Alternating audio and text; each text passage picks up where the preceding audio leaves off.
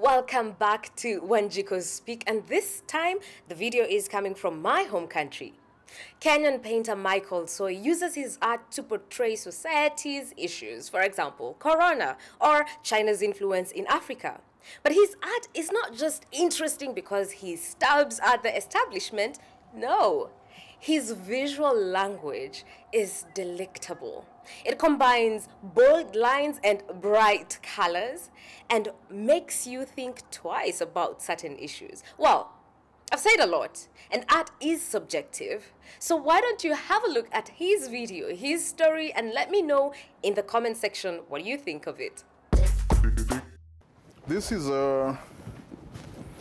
it's an ongoing conversation about how Kenyan men are putting on the masks. So yeah, I mean, if you're like gonna put it under your nose, why the hell do you even bother putting it on, you know? Michael Soi is inspired by his fellow Kenyans, inspired to outrage. Known for his critical stance, the coronavirus is giving him plenty of material. For instance, the brutality of the police crackdown on people who break curfew, and on sex workers who have no choice but to keep on working. This is a very common kind of like, you know, theme in my work, you know? It's your typical strip club scene. Since we know there's the issue of Corona and that kind of thing, you know, that's why you see the masks, but yeah, people still don't care, you know?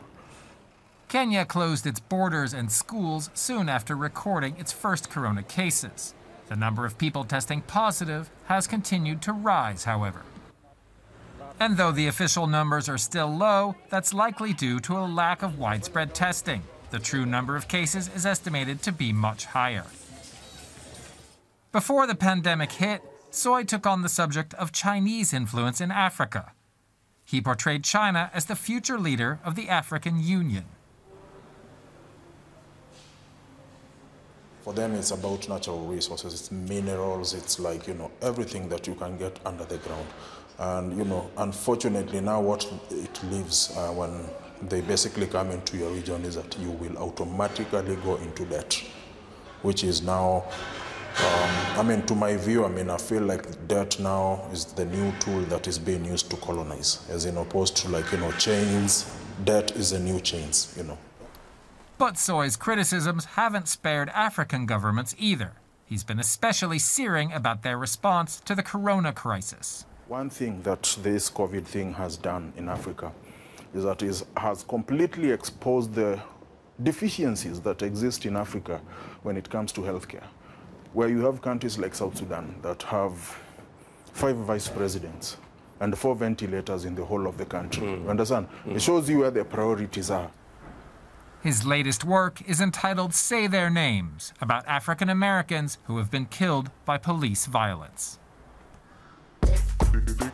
What did you guys think of that story? Did I have a promise? I don't think so. Let me know in the comment section below. And you know what? We are family. So make sure you hit that subscribe button for more on Wanjiko Speak and obviously all the delicious videos that we publish on this channel.